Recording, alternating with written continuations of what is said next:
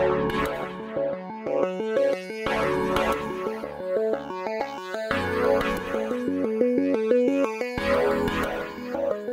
afternoon, everybody. My name is Frazer Fearnhead from a company called the House Crowd. We were the first property crowdfunding company to set up in the world. Now, it's always been drilled into me by my father that it was very important to provide for your retirement. I remember pension advisors coming round to my workplace. I started life as a lawyer in the city, but pensions never really grabbed me. It just didn't appeal to me. It seemed as though the only people really benefiting, or the main beneficiaries, were the pension companies themselves. The stock market, it's great, but it seemed to be very up and down, lots of variables beyond my control. My father and my grandfather were both involved in property, so property was kind of in my blood, and it seemed to me that was the best way to go about providing for my retirement. So since 1994, I've built up a portfolio of buy-to-let properties, and for the last 15 years, I've been helping other people do the same. Then it came to 2008, and we all know what happened there. And I saw many of my friends who leveraged property portfolios, property developers, go bust, banks pull funding from them, and many of them went bankrupt or spent years going through very, very hard times. So 2012, when I came to set up the House Crowd, I wanted to set it up to give the ordinary person in the street who hasn't necessarily got hundreds of thousands of pounds to invest the opportunity to provide for their retirement by investing in property in a predictable and consistent and safe way. And that's why I set up the House Crowd. And over the course of the last 5 years, that's what we've done. We've raised more than £67 million from retail investors, investing everything from £1,000 upwards to several £100,000. We're an FCA-regulated company, and we have about 15,000 members on the website. So what I'm going to talk to you about today is an investment strategy that may well be new to you. You may know it exists, but you weren't aware you could invest in it. But it's something that very, very wealthy people, such as multimillionaires and billionaires, have been investing in for decades. And it's called short-term secured lending. Is everyone familiar with that, otherwise known as bridging finance? People know what that is? Not many of you. Okay, well, there are many advantages to this strategy, and it basically enables you to make very consistent and predictable returns whether the market is falling or flat or growing. So it's something that may be very, very attractive to you. And I'm going to explain today how you don't need to be a billionaire to get involved in this strategy anymore, and through crowdfunding platforms like ours, and like there's probably about 20 or 30 property crowdfunding platforms out there. Who's actually aware of property crowdfunding that it exists? Quite a few of you. Okay, well, for those of you who aren't familiar with it, it's essentially now, it's growing at about 100% a year. It's 88% this year. It's worth about £2 billion a year at the moment in terms of the UK market. Globally, it's forecast to reach about £250 billion by 2021. So it's very, very new, but it's growing very, very quickly as more and more people become aware of it. So first of all, just cast your mind back to 2008.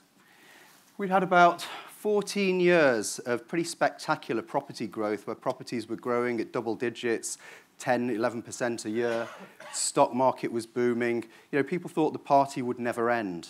You know, people were basically able to get 100% mortgages on their property, flip that property and make a profit from it before the ink had even dried on their mortgage. People used to say things like, oh, it's as safe as houses. Well, you can't go wrong with property. But then 2008 came along, and you found out, well, actually, you can go wrong with property. It's not as straightforward and as safe as you think it might be. So, as I said, many people had borrowed heavily in 2008. I personally saw lots of developers and property investors who are highly leveraged being forced into bankruptcy by the banks or struggled for years. I myself, as I said, I've had a number of buy-to-let properties, and I found 2008 to 2013 very difficult times, struggling to cope with high mortgage payments and rents that weren't increasing. Luckily for me, I got through that, but many people didn't. So the first part of this billionaire's property investment secret is to recognise that the property market is cyclical. Property doesn't always go up in value. It goes up and it goes down. And if you're actually investing in properties and buying them, because property, as we all know, is a very illiquid asset, it's hard to shift if the market dips, market dries up, you can be left out of control and basically you're taken wherever the market wants to go. But if you contrast that with how banks operate, has anyone ever wondered why banks, with all the money they have, don't just go out and invest in buy-to-let property themselves or develop themselves? Well, they don't. They lend money to investors and developers, but they keep control. They lend the money. If anything goes wrong with that, they step in. They're the first people to get paid out on that investment if it goes wrong. And as we'll see later, it gives them control over the investment. It makes it a lot more liquid for them, and they can get in and out a lot easier. So if, like me, you think property is a suitable vehicle to provide for your retirement, ask yourself this: do you want to do it the traditional way, where you go and put down a 25% deposit on a property, get a 75% mortgage, and you're subject to the vagaries of the market going up or down? Or would you prefer to invest in a way that gives you control in exactly the same way the banks have control over the property market when they give you a mortgage? So during that recession in 2008, short-term secured borrowing, or bridging, was one of the few areas of investment that was absolutely thriving. As reasons for that, it's enabled financial companies and wealthy people to keep lending money to businesses, people who are borrowing. Just to give you a basic explanation of what secured lending is, it's when a business owner, or otherwise a property owner, wants to borrow money for a short period. So it works in exactly the same way as a mortgage. It's secured at the land registry by a legal charge. But whereas a mortgage, the borrower is typically paying a low rate of interest over a much longer period, say 20, 25 years. With the bridging industry, because they need the money for a short term, they're paying a much higher rate of interest. Okay, so it's typically 6 to 12-month loan period. They pay a much higher rate of interest in exchange for the flexibility and the speed at which they can get access to the money. But the key thing to recognise is that it is protected in exactly the same way as a mortgage, secured at a suitable loan-to-value against the borrower's physical property. So it enabled people who had the money to invest in this market back in 2008 the ability to carry on investing and make fantastic returns, probably higher returns than you can do now, even in, when the rest of the financial world was in utter turmoil. So one reason why we've called this seminar The Billionaire's Property Investment Secret is my colleague over there, David, has a friend who manages around £500 million worth for a particular billionaire. And out of that £500 million, that billionaire's specified that 350 million of that each year should be put into secured lending. And he does that because he recognises that, for him, it gives him the optimum ratio of risk and reward. You get a very attractive return, plus the security of your money being secured. If things go wrong, which they do, if something goes wrong, you've got the physical asset to fall back on and sell and recover your money. So over the course of the last 3 or 4 years, with companies like ours coming up and making this sort of opportunity available to retail investors, family offices have been piling money into it, financial institutions are investing tens of millions, if not hundreds of millions of pounds in peer-to-peer companies like ours. And so I'd put it to you, if they see the sense in doing this and they can see the benefits of these investments, is it not worth your while, you looking into it for yourself and seeing if it's something that appeals to you? So I said, we've made it accessible to everybody now. Our particular platform, you can invest from £1,000. If you've got 10,000, you can easily diversify over a number of different properties. To give you an example of how it works, this is one of our typical deals. This is a road called St Thomas Road in Islington. The borrower came to us. He wanted, as a business owner, he wanted a 6-month loan for his property. So typically we look at the application. We do due diligence on them, AML checks, what have you, on them and their solicitor. We instruct a RICS valuation on their property to find out what it's worth. We then continue to do legal due diligence. Our solicitor does the legal due diligence on the title to decide whether it's whether we want to go ahead with it. If we decide to make the loan, we then manage the borrower throughout the period of the loan. And if he repays on time, that's great. You get your money back, you get your interest, and you're free to reinvest it. If, as does happen, and bearing in mind we're operating in a market where you're getting a very high rate of interest on your money. So there are late payments and there are defaults. All that information is published on our website and it's completely transparent.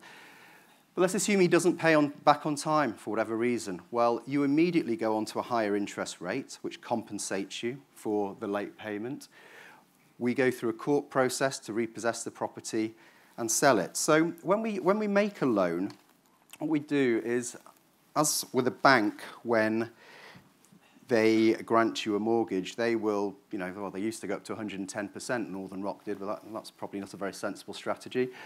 Most banks will go up to, say, 75% loan to value. Some may go up to 80%.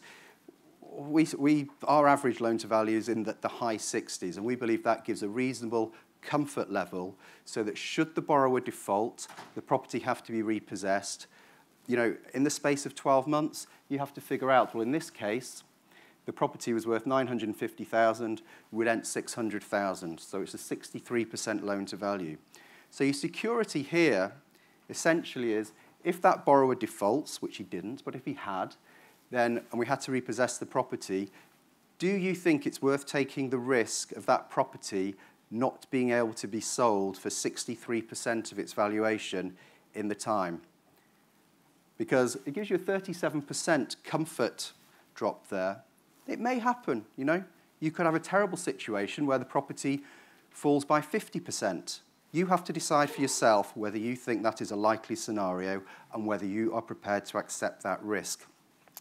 But what I will say is, there's nothing else to me that offers such the high rewards that peer-to-peer lending, secured lending can give you with the upside and the security. If that property fell by 50% in value, let me compare it. If you'd bought that property with a 25% mortgage and it fell by just 25% in value and the bank repossessed it, you've lost all your money, every single penny. If it falls by 50%, you've lost all your money and the bank will pursue you for the rest of the money that it's lost, and it can pursue you for 12 years, it can make you bankrupt. If, on the other hand, you're investing like a billionaire on this and it falls by 50%, yes, you've lost 20% of your money. But that's in a catastrophic event. Could happen, but you decide for yourself how likely it is for a property to fall in Islington by 50% in value in the space of 12 months. That's your security. So ultimately, I think everyone who's come here today is pretty switched on. Most of the population are burying their heads in the sand. They're not making provision for their retirement. They're not going to be able to retire at 65. They're probably not going to be able to retire at 75. They're going to have to work in menial jobs just to scrape by. So you've presumably made the decision that you don't want that to be you. You prefer to be this couple here, going off on nice holidays where your biggest decision is which bottle of wine to open for lunch. But what I will say is time is short. You have to take control of your finances. As I say, I'm sure you all realise that after coming here today.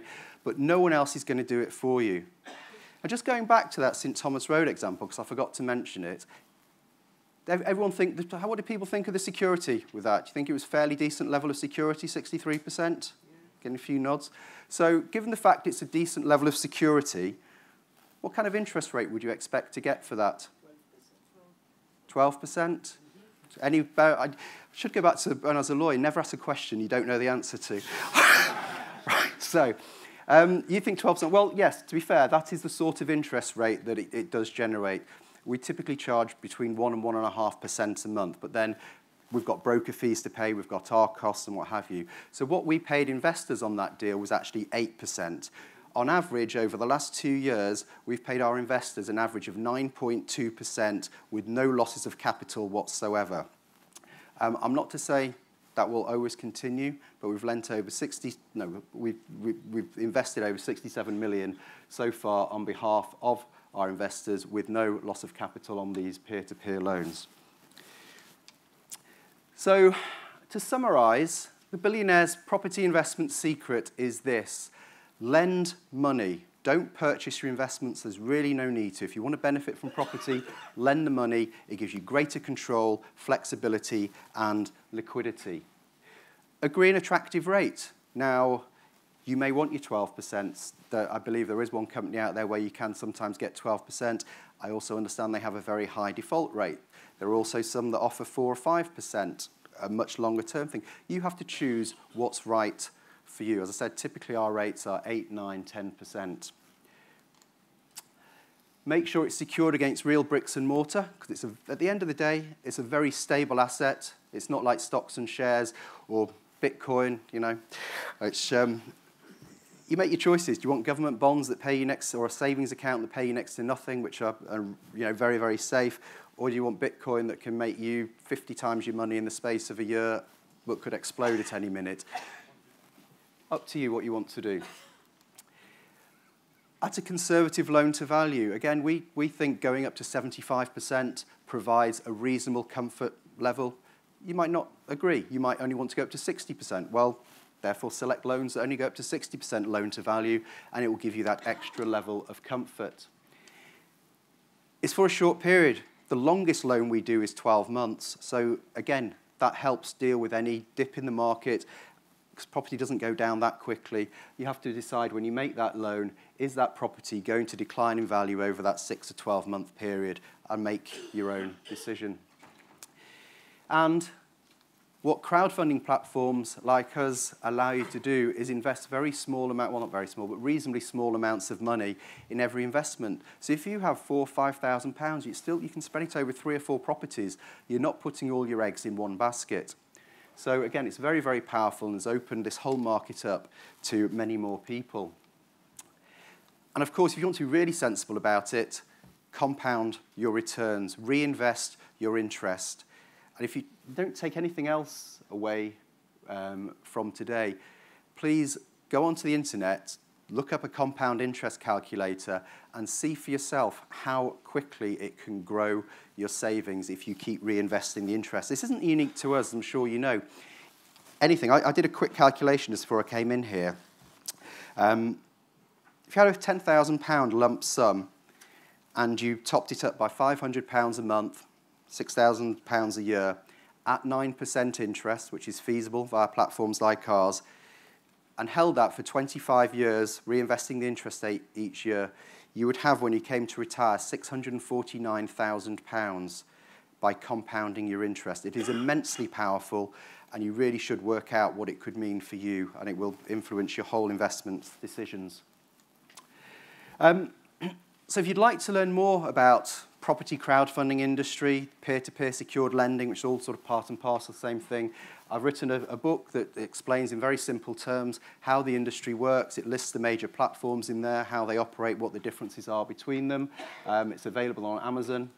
And if you'd like to join 15,000 of our happy members, then that's our website, and we're always very happy to help you. Thank you very much for your time.